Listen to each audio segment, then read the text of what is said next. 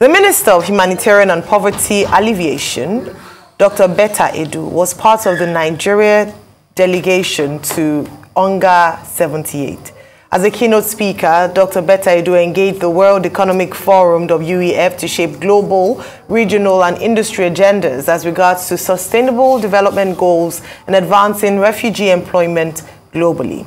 Dr. Edu equally had a meeting with United Nations Population Fund, Assistant Secretary General and Deputy Executive Director on a strategic presentation to address livelihood, gender empowerment and equality, and the imperative that no one will be left behind with the transformative goals of the Renewed Hope Agenda, partnering with UNFPA on a larger scale in Nigeria.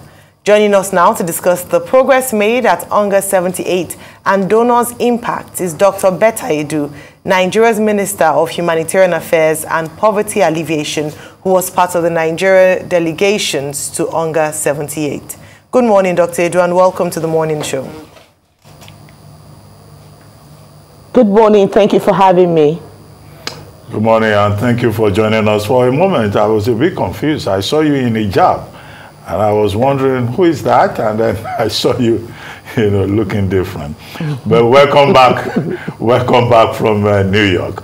Very quickly, you were involved in some activities in the course of that UN General Assembly, meeting with the officials of the UN Population Fund, and also making a presentation on sustainable goals with regard to employment for refugees and all of that. If you could just take us through your experience and, what you think is the significance of your outing in New York. So the President of Nigeria, President Bola Ahmed Tinubu, made his first appearance at the United Nations General Assembly as the President of Nigeria. And he went with him to that UN General Assembly, some key ministers and other government officials who he believed would be instrumental to getting the right support which Nigeria need, and of course getting the right people at the table. It was a very, very fruitful mission to the United Nations. First, we were with the President and interacted with several other countries that could be of support to Nigeria and partner with us as a country. Of course, the President had the symbolic bell ringing where he actually closed the New York market that evening, and after which he went to meet with top private sector heads that would be very useful to expanding the business and economic space in Nigeria, discussed with them. But for me as a person, that was an important meeting. The President has recently approved for us to actually fully go all out to get the Presidential Humanitarian and Poverty Alleviation Trust Fund started, and this private sector involvement in that trust fund was very important. So it was like putting together all the people we needed to see in one room, getting the support from the international businessmen, private sector out there, and even some of the local ones in Nigeria were also present in that meeting. So it was seeing everybody, Chevron, Shell, Boa, name it, they were all in that meeting, and we're happy to meet with them. Beyond this, we had interactions with the World Economic Forum on the employment of refugees, seeing refugees as assets to a nation rather than seeing them as a liability to our nation. We have over 98,000 refugees in Nigeria, and this is like half of that population, because some of them are not registered yet. The registration is still ongoing, and most of them are coming from countries around us that are going through some political instability and other challenges. So we have these refugees in Nigeria, and they can become employable, how we can make them employable and integrate them into the system and really tap from them, benefit from them, rather than having them sit down in camps and wait for handouts every other day from government and international partners. There were other very high-level meetings with the UN Secretary General where the President presented the Poverty Alleviation and Humanitarian pitch deck to the UN Secretary General, telling him that poverty eradication in Nigeria is one of his top priorities. And the UN Secretary General committed to having the UN support Nigeria to address this. We also met with Ms. Amina Mohammed, who is the Deputy UN Secretary General. We also met with the Under Secretary General of the UN, Martins Griffith. We met with several other heads of UN agencies. We put out our pitch deck to them. We told them the situation in Nigeria as it concerns the humanitarian crisis that's affected over 16 million persons, and also the poverty, multidimensional poverty that we have in our country, and the need for them to quickly come in and support Nigeria. So it was really, really a very tight scheduled visit and event at the UN, but we are happy that we're able to meet with the bosses that control those on ground in Nigeria, and we're able to get their commitment. All right, so it sounds like a really successful and packed outing at your first UNGA, well, at least as Honorable Minister 78. But with all the things you've said, what Nigerians want to hear is, how does this translate to the Nigerian people? What does this mean in terms of implementation, in terms of alleviating the sufferings of the people, in terms of poverty alleviation for the Nigerian people? So, for instance, you talked about the fact that the UN has committed its support for the Humanitarian and Poverty Alleviation Trust Fund. What does this mean? You also talk about resource control. What does this mean? How will this impact? Because we're hearing high-level stuff, and that's really good. That's important strategy. But what people who are hungry, people who need help and assistance from your ministry are looking at is, how does this translate to me as an individual?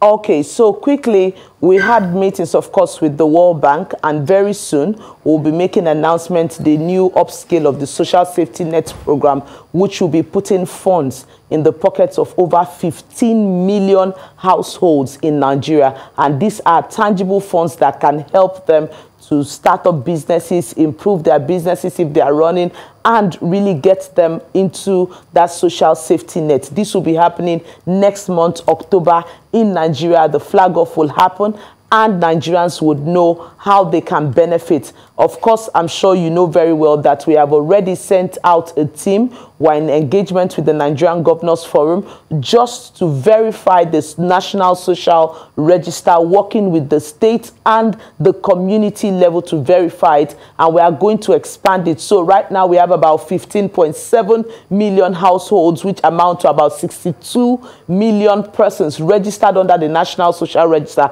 We want to verify if they are still in that bracket and if they truly deserve to get social interventions, and then we want to double on this almost immediately. So the president has approved that verification and expansion of the National Social Register to cover all the people we intend to work with. Now I'll break down the UN agencies, even though we have the full commitment from the UN Secretary General and the Deputy UN Secretary General and the Under Secretary General of the UN. I'll break it down into little bits. We have the World Food Program, and we have the commitment from them to see that we can end hunger in Nigeria. So we've worked out the modality and the plan, and we'll be making it public in an event coming up soon next month, where we'll be delivering foods to households all across Nigeria as part of the End Hunger Plan. Of course, the homegrown school feeding and several other nutrition interventions are coming up almost immediately. I'll also use this opportunity to mention the discussion which we have had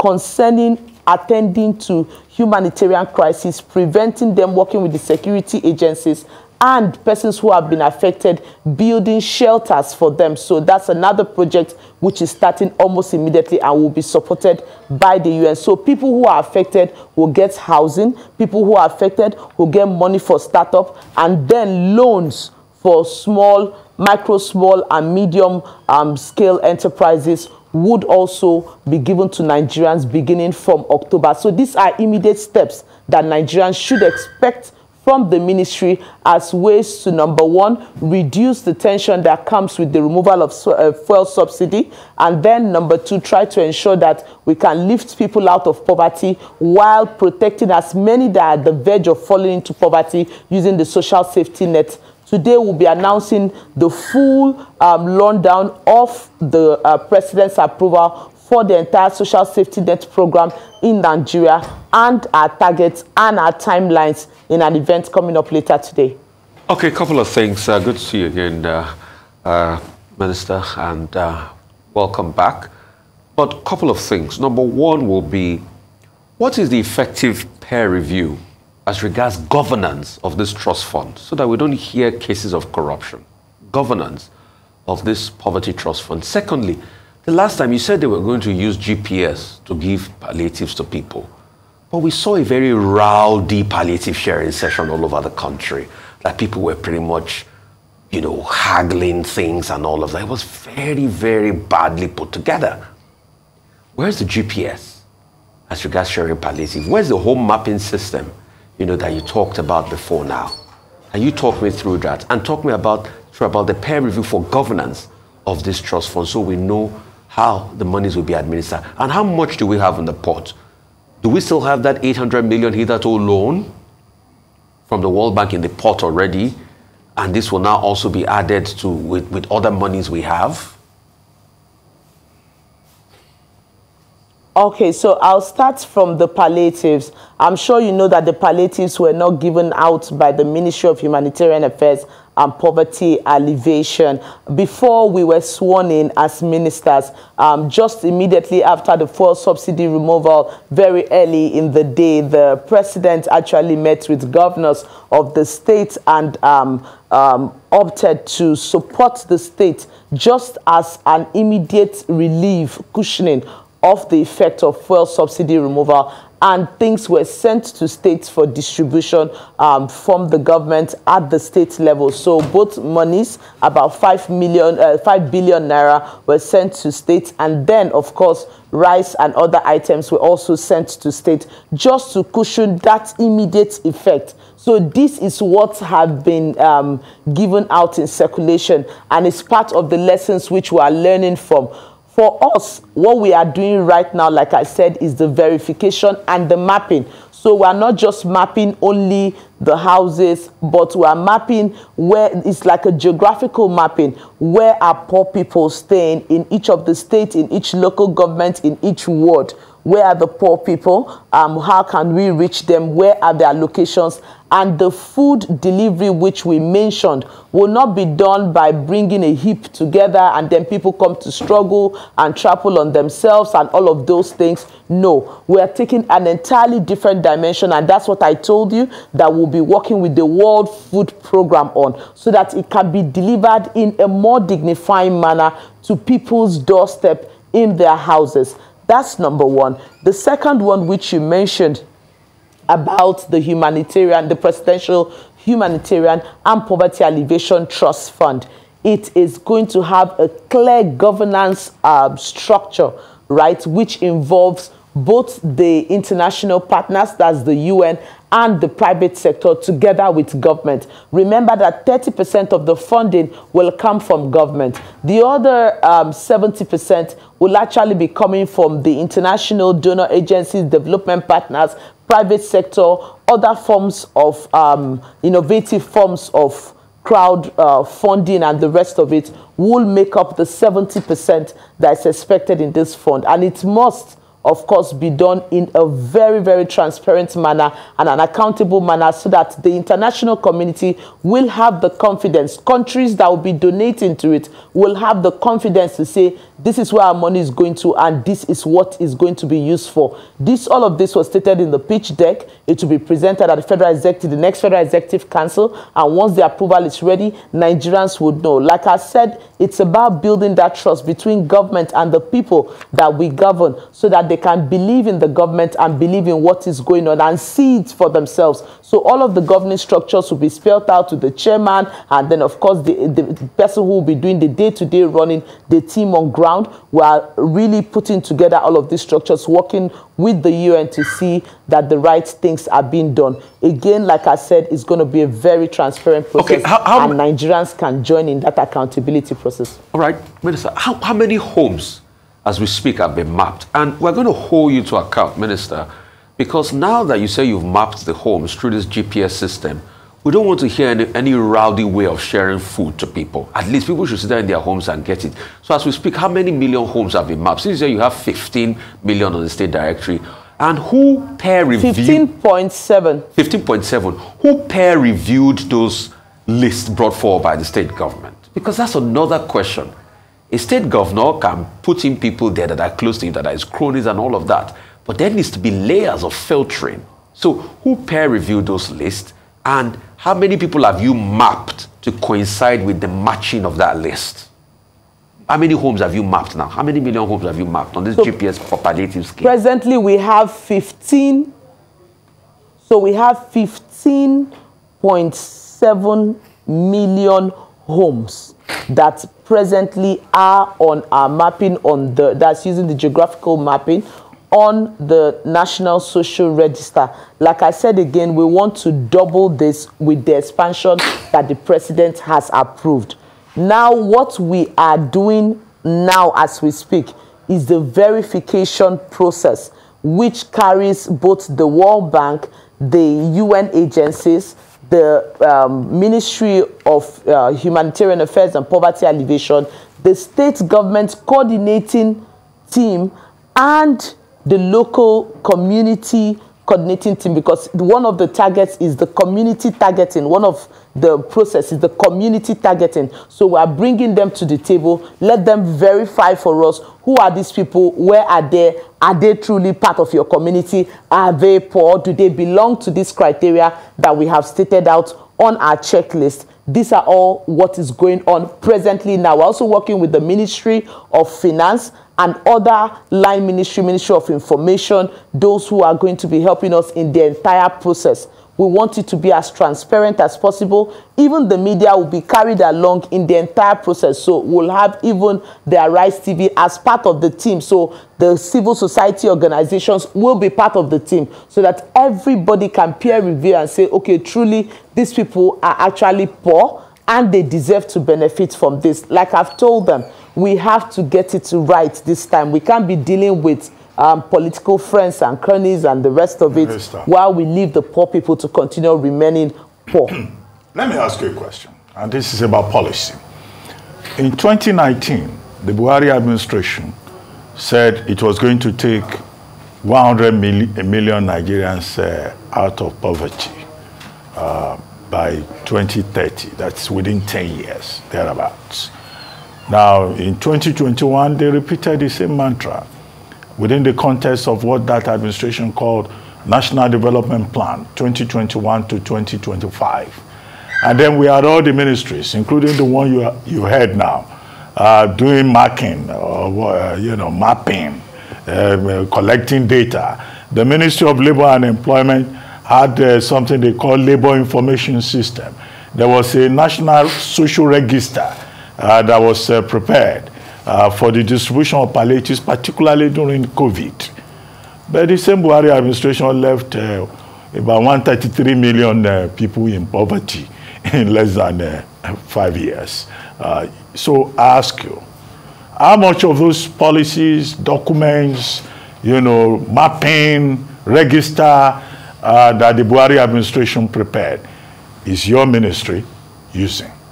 Or the Tinubu administration is going to start afresh?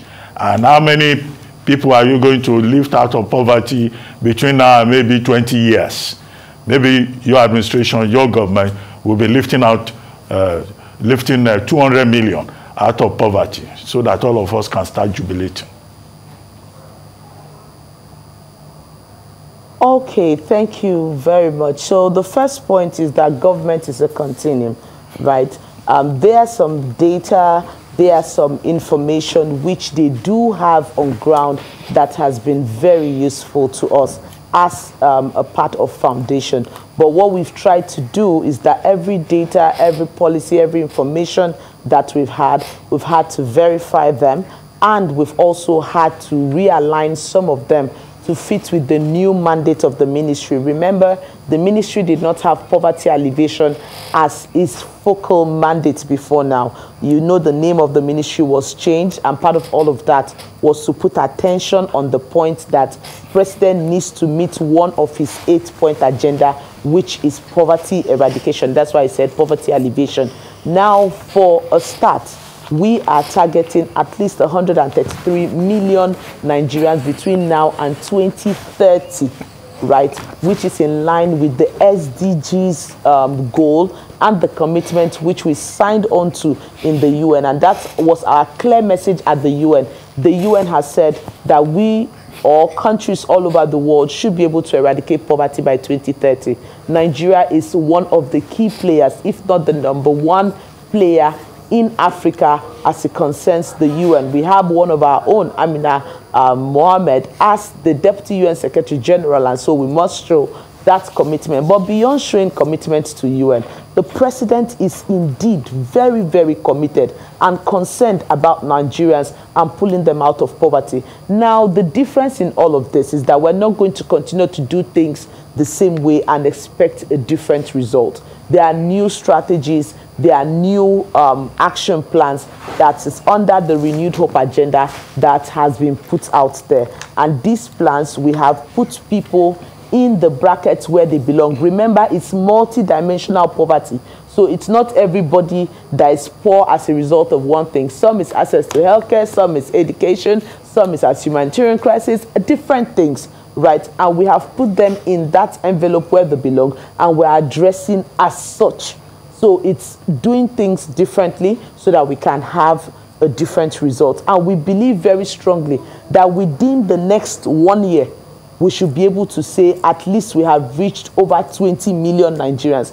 And it's not 20 million people on paper or 20 million people on TV, on radio. No, no, no, no. 20 million people that are verifiable. So one of the things we are bringing into our interventions is the fact that the people should be able to agree that we are going to make this information public for Nigerians so that we don't run foul of the Information Act and all of that, Freedom of Information Act and the rest of it. But they need to understand that we must be able to give accountability to Nigerians to say, these are the people who have benefited. Please go and verify who they are. Go and verify whether they are in your communities and whether they truly benefited from this or not, right? Of course, you know that if you do an intervention for 20 million people, 20 million people might not actually come out of poverty. Some of them might not actually come out of it. But then we want to see that at least the success rate is over 80%. Well, at least one big takeaway from me is that you have promised the 133 million people left behind by the last administration in multidimensional poverty, that they will be free by 2030. That's some piece of good news. Okay, so I'd like to quickly ask you next, what about the case of the Empower people? I keep getting a lot of messages that they have not received. I'm sorry if you can hear me, I can't hear you. Can you hear me? Can you hear me, Minister? Okay, we'll go to a quick break. We'll come back and talk about the plight of the Empower people. I just want to ask the Minister as regards that, because they keep complaining they've not got them, and we'll be right back. Welcome back. We still have Dr. Betta Edu, Nigeria's Minister of Humanitarian and Poverty Alleviation. So I was asking a very important question on Empower, because I keep getting a lot of mails, people not being paid Empower. What's happening to Empower? When will these people be paid? Some are saying 9 months arrest, some are saying 8 months. What's going on, Minister? We need to get this very clear. First and foremost, when we came on board, we found lots of issues and baggage with the entire Empower program. So first, we think more persons were allowed to register on the program beyond the envelope that was provided for the program. Secondly, funds were released for payment of people under Empower. However, these funds were not paid in a timely manner by the managers of the funds of the Empower to the beneficiaries. And then the third and final point is that there are persons who are on the payment list who are not supposed to be there, persons who are there who are not working, and have not given any services, but just believe that once you've been enrolled, so you just continue to have payment. There are people who their time within the N-Power has elapsed since a year ago, but they still believe that they should continue to get money. And so they say it's exit plan, exit funds, exit payments. I hear all sorts of things. So the first thing we did was to set up a ministerial committee to look into the N-Power issue, which had the permanent secretary of the ministry as the head. And of course, we had the director of procurement, the persons from the N-Power program, NCIP national coordinators, and all of them were part of this committee to look into the issues of the N-Power. I have received the first report from the system on ground. When I came in, the very first week I came in, I was given a report that they have paid 20,000 people. And I asked the question, 20,000 out of how many? And for which period? They said it was for October to December of last year, that all of those people have been exceeded, they have been sent out, they've exited the program, and they are no longer on the program. I said, good and fine. So which people are on the program and why have they not been paid? In fact, it got to a point where some of the monies were swept off back just because it was allowed to sit for so long within the N-Power program. And so these are the issues that we're battling with. They sent the first report, like I said. I looked critically at it and I've asked certain questions. And so they are calling back the entire team today, and they would be explaining to us what happened to where. Right now, we have very little funds left under the N-Power, and those funds will be used to pay up whomsoever we believe should be paid after due verification that they are truly registered beneficiaries of the N-Power, because lots of the people who are even sending messages and the rest of it are not even on the N-Power. They are supposed to have left the program since last year, since mid last year, some of them since September last year. However, they continue to say we are owed 9 months, 10 months, 11 months, and the rest of it is a different ball game. So we are going to verify and then try to see how we can pay them off. But we are rebranding the entire job creation N-Power portfolio to offer Nigerians something that is more reliable, more transparent, and people get paid when they should, while they deliver the services that's expected of them. On that note, Dr. Betta Edu, Honorable Minister for Humanitarian Affairs and Poverty Alleviation, we'd like to thank you very much for joining us on The Morning Show.